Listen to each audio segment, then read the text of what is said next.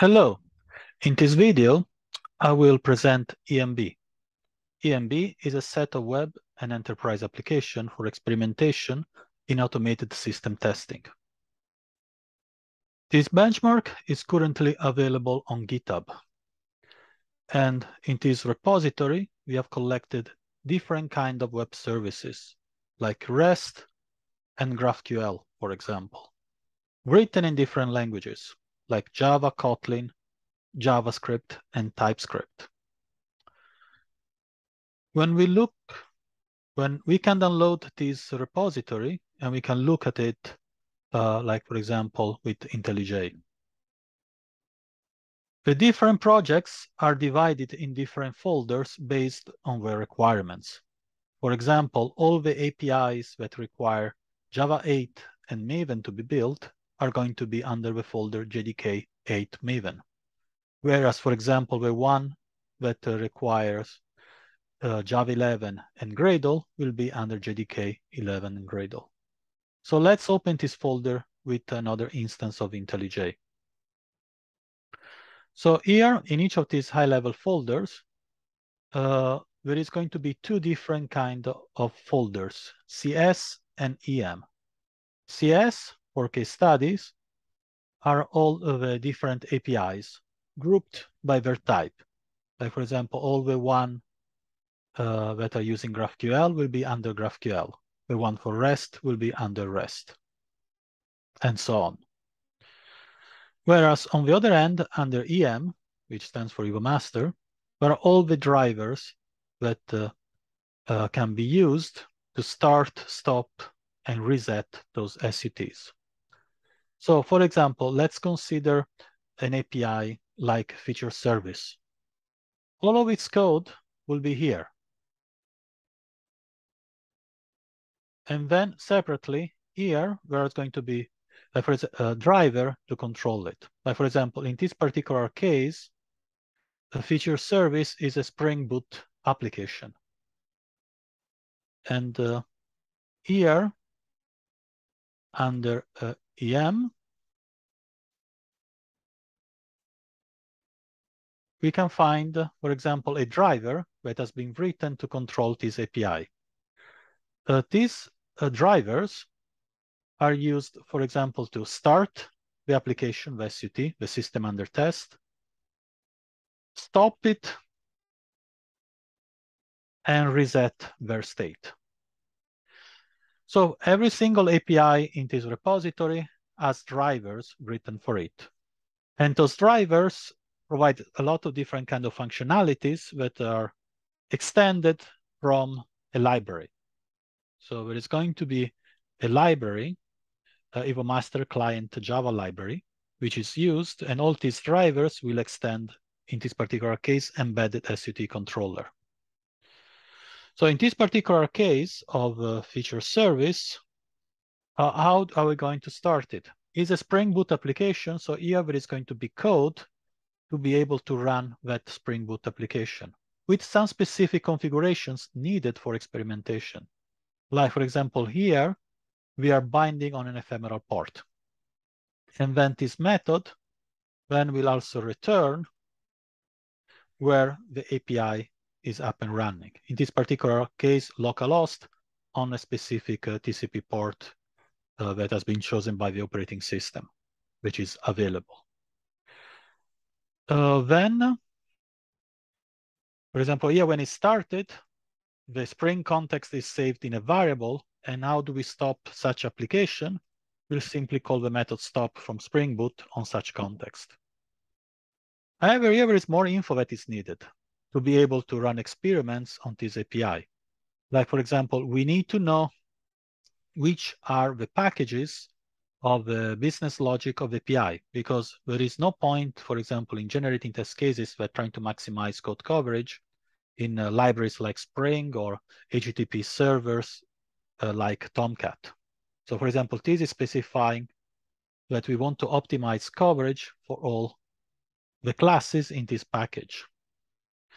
Then we also need a way to reset the status of SUT, because when we want to generate test cases, we want them to be independent from each other.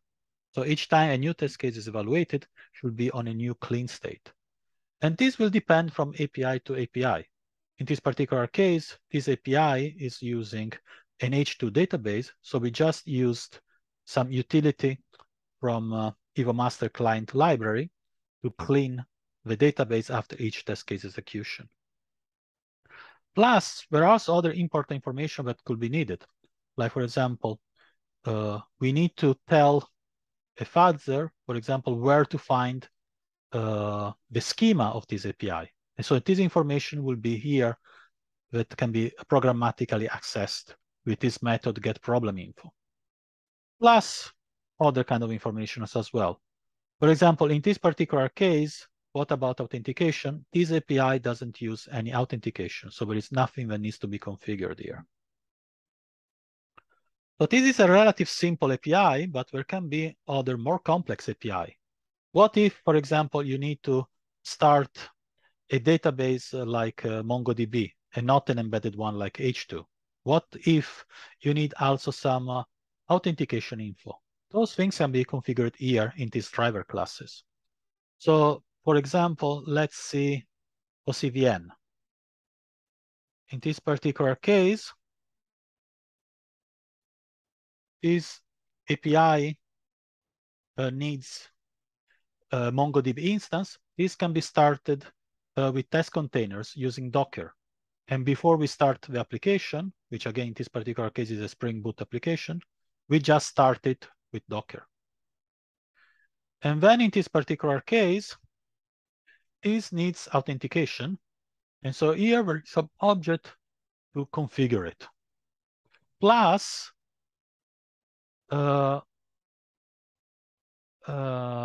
plus also all we need the configuration for the database.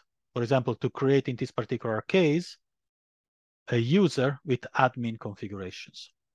So all these things will be automatically handled then here when the application is started. Then let's see how can we use these classes. These classes, it all depends on the fuzzer that you want to use.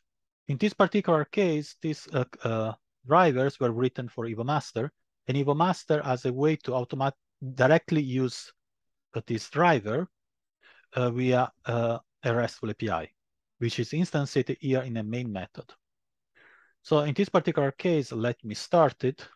What is going to happen here is that this main method, which is available for every single driver class, is starting an API which allows to control all these methods remotely. And in this particular case, it's opening on port 40,100. And then, for example, here, let's say that I want to generate the test cases. Let's say that I want to save them here. So let me copy path reference the absolute path. From a command line, I can run EvoMaster. I can tell it to generate the test cases in that folder. And just because this is a simple example, let's just run it for 10 seconds.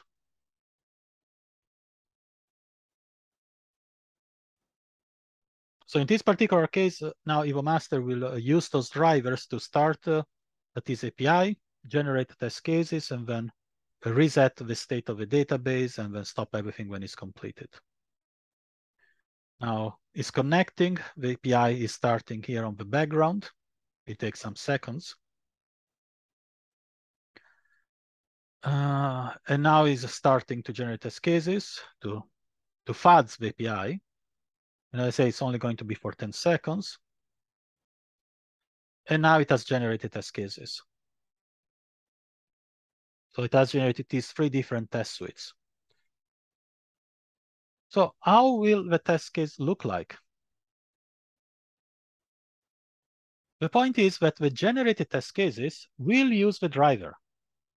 So the driver will be available in the generated test cases, because when we use it, for example, here, to start the API directly from the generated test cases. Like for example, here in a before, this is a JUnit file, in a JUnit test suite. Before any test cases run, we actually start the SUT, the API, and we save where it's running in a variable.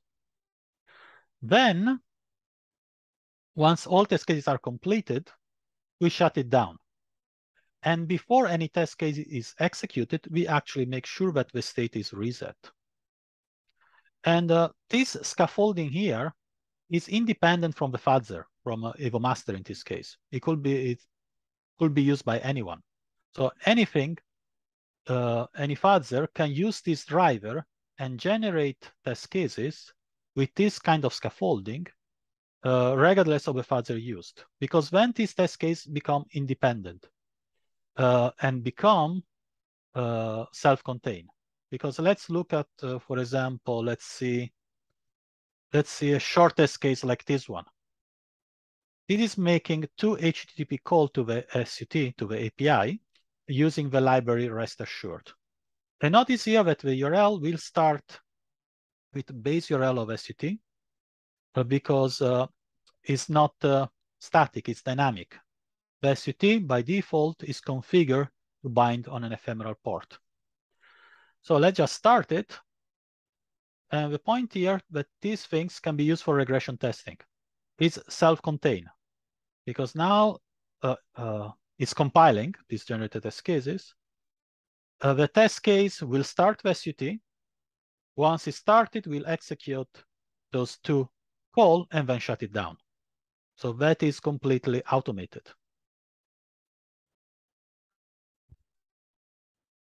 Now let's look here. And now the test case started, everything was fine. For example, when this call was made, the API replied with the status code 201.